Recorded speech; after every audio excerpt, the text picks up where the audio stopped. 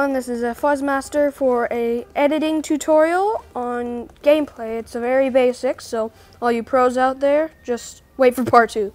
Alright, but don't forget to like and subscribe to the Fuzzmaster. I have some cool videos. Also click the bell and like this video.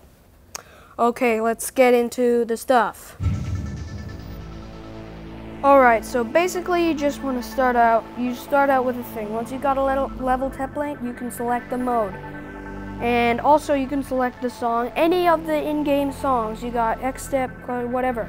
And also, if you want to choose your own song, you can go ahead and get Newgrounds code, and there you go. Let's just listen to our song here. Same song as I'm playing in the background, but that doesn't really matter. So anyways, that's how you play the song, that little top left corner, and also that's how you test out the level. So you can choose your color like that. I always like to start out with black and the ground is some other color. This is how you go around with the color. You can basically see it's pretty simple. And that's how you select background. It's always good to choose a 2.0 or 2.1 background. So also it's good always choose a double ground because single grounds are kind of boring. Also, you want to choose a good speed to start it off. How does the song start off in the level? And this fits perfectly. This little bit of slowness. It starts slow and it gets fast later. Alright, so this is how you test it out. Right there you can see that there's room for a ball to go, an orb to go right there, and you see there we go. And now you can add some other stuff, whatever you feel like. And yeah, so there, look at that, that's perfect. It's a very good beginning to your level. For all the beginners, it doesn't really matter if you have timing. I'm just getting you in the hang of it. But if you're a pro, stay tuned for part 2.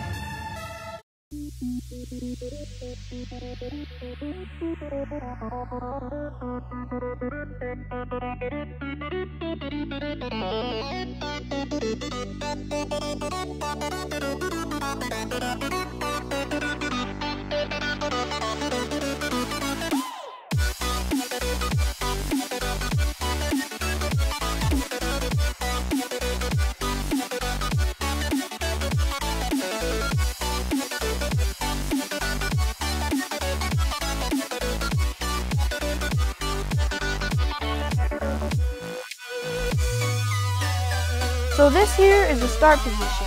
It's if you can't test the whole thing, if the level's too long, all you do is press your start position and choose your mode, and you can start later for testing. Alright, next is the wave. So you can basically copy and paste any UFO and you've got yourself a good wave game. There you go. That's good wave, that's good enough, but you're going to want to speed it up and add some more stuff, more complicated stuff.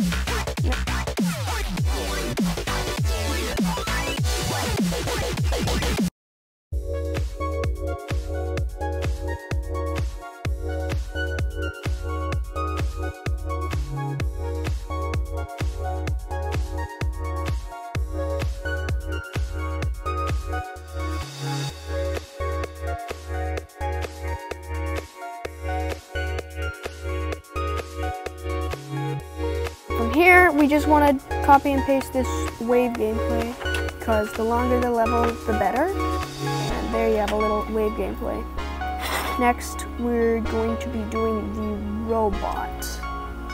Also, I'm going to show, this is how you rotate 45 degrees. This is, you can make it any size. That's how you rotate it any degrees you want. Bottom left corner is rotate. Now let's just make a bit of a robot gameplay.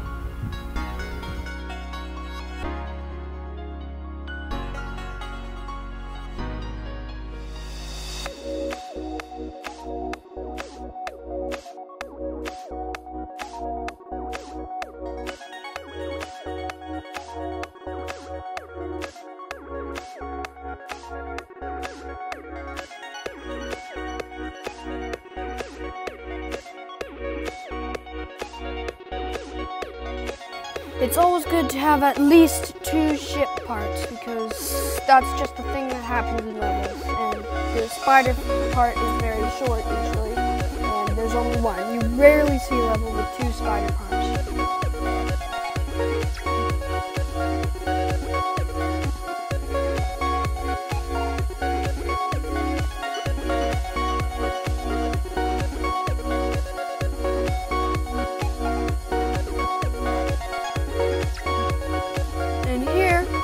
Spider to make sure everything works out properly.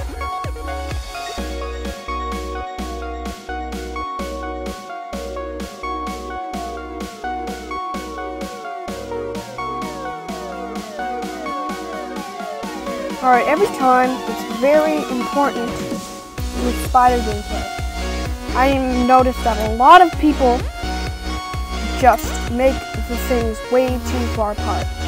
But you actually it's not the ball, you should make them very close together. Because spiders can go very quickly in between thingies, if you know what I'm saying. If you notice, very close. Also, it's always good to put spikes on so people don't cheat. Alright, I think we're ready to test this out.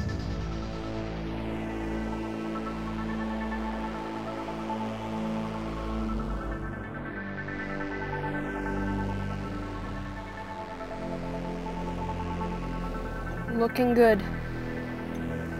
Alright everyone, stay tuned for next time where we get better making levels.